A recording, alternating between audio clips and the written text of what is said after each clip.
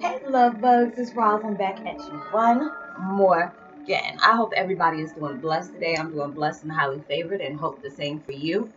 If this is your first time coming to my channel, welcome, namaste. Love and blessings, love and light, and many blessings are yet to come for you. And thank you so much for the support. Come and see what I'm about today. And if you have not already, please go ahead and like and subscribe. Even hit that notification bell so you know when I'm about to upload my next video. And if you feel like you resonate with my video, give me a big thumbs up. That would be appreciated. And if you feel like you're comfortable enough, go ahead and drop me a line or two. I love to get the positive feedback, and I always make sure I reply on every comment that I get. And thank you once again for the support.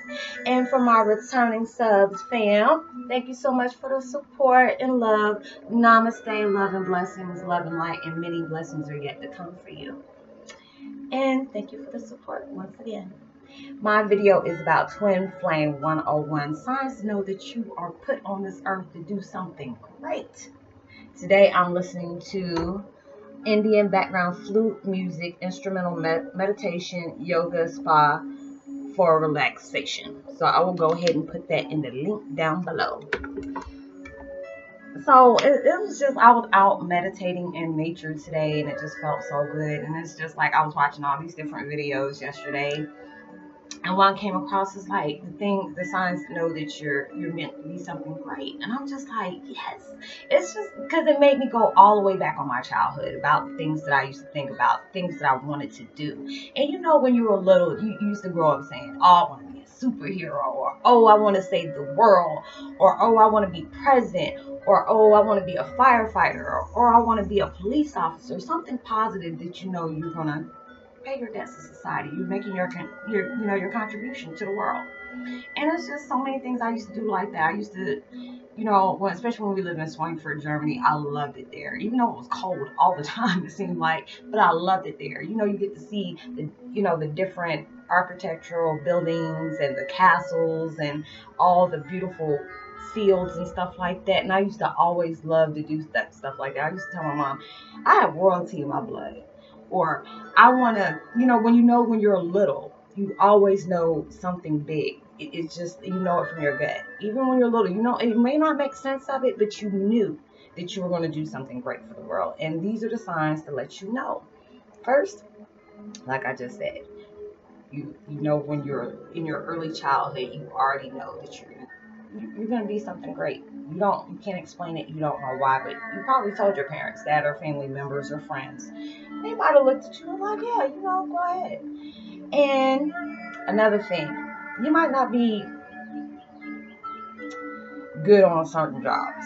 It's just saying like you don't work well under other people. You don't like, the rules and regulations, the way they do things. You were born to be a natural born leader. You were born to do something on your own. It's just like some people, like, they used to, like, my family members and friends, like, girl, you can't keep a job or nothing. It's just like, I don't mind doing rules and regulations, but some of the stuff just don't make any sense. So I would lose jobs, or I just quit, one of the two, because it was just like we didn't mesh well. I always wanted to have my own business and do my own thing and didn't want to work up under people. And it's just like a lot of jobs I went to, my co-workers and stuff like that. It was just like, you were always meant to be management or something like that. You don't look like you should be out here with us. I'm like, are you serious? And I was thinking in the back of my head, not to be conceited or anything, I always wanted to do that because it's just, I don't know. And it was like, I remember one time I was working at this store, helping to put this clothing store together, and somebody thought I was management when I was working there, just to how I carried myself. And I was like, no, I'm doing the same thing like you are. It's like, oh, wow, I would have thought you were management, because they were asking me all these questions. I'm like, girl, I don't know. And they were just like that. So that's another sign to let you know. And you are a perfectionist. We will do things over and over again. Like my videos, I love doing my videos. And I say that a lot in my videos. I love what I do. Because that's another sign. When you know you found your path and your purpose in life, if you love the thing that you do, you will even do it for free. But you're not going to do that. But I'm just saying, you would do it for free. You enjoy what you do. You think about your job when you're not on your job. Because there's times I could be chilling, with my daughters, or, a few friends or whatever, and I'm just like, video off I want to make today, or oh, something will come across my mind or a saying or something. I'm just like, yeah, I'm gonna make this in my video today, or yeah, I'm gonna make this, bring it up in my video. So that's another thing. It's just like you think about when you're on your life journey and your life purpose, and you finally know, because there's a lot of times that we are clueless on knowing what we're here for. You don't understand why you're going through the stuff that you're going through, but you know you're going through it. So these are the signs to let you know. Natural born leader, you can't work well up under others. You can work well with others, but you just can't work up under people. You were meant to go ahead and have your own business or do whatever you had to do, but you had to be the leader. So, and you thought about it early childhood, and you're a procrastinator.